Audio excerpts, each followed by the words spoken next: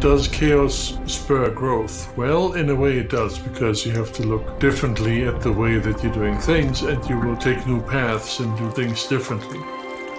I think progress is a bumpy road, right? And you may hit a few dead ends and kind of have to circle back and figure out what's next. I think that COVID was an eye-opener. The stronger the threat, the closer we come together.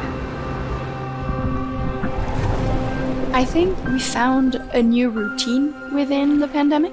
We have progressed to find new ways of defining normal.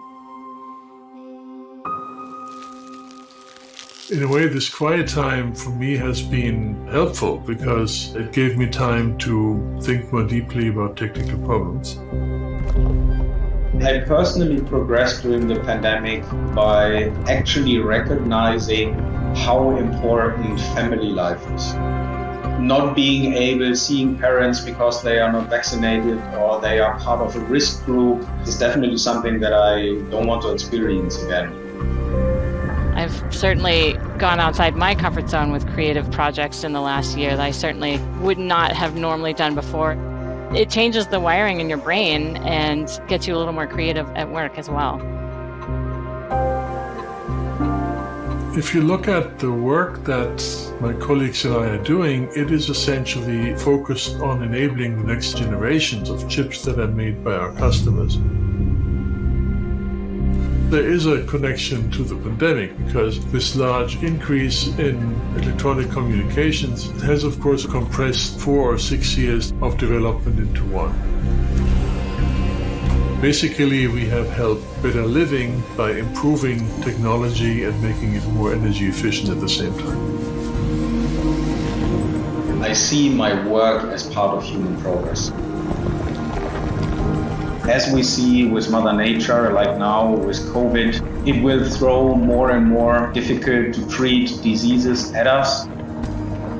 The Biotech Development Center then will definitely help tackling these challenges in a faster and more targeted way.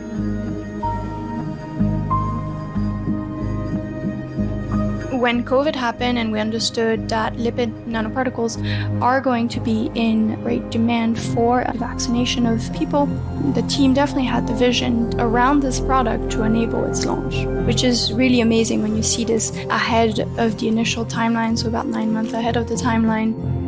It felt like a moral obligation to turn, our mindset to making sure we had product on the shelves globally.